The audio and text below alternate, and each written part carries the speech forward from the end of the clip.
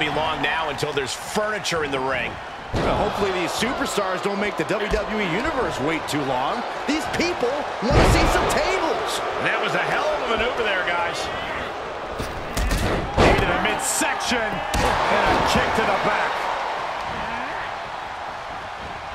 Taken down with a body slam. And dropping the fist. Not done yet. Make it twice. The trifecta.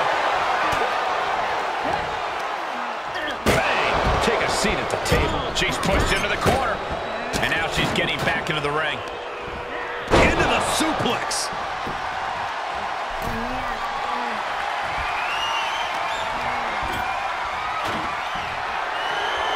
Suplex attempt. Able to go behind, though. Escapes and a chop block takes him down. And this one might be headed ringside. Standing shooting star press. Incredible. Fight is so close to our announce table. Yeah, I'm just going to step aside now. Hey, wait for me. I don't think people realize the amount of strength it takes to hurl someone like that.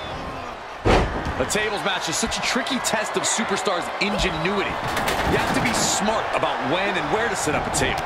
You also need to have expert timing and execution when it comes down to actually using the table. Yeah, for a match with a reputation for being extreme and chaotic, it does seem to really reward clear thinking and savvy planning. Oh my gosh, one hand. Not the prettiest thing you'll ever see, but it sure looks effective from here.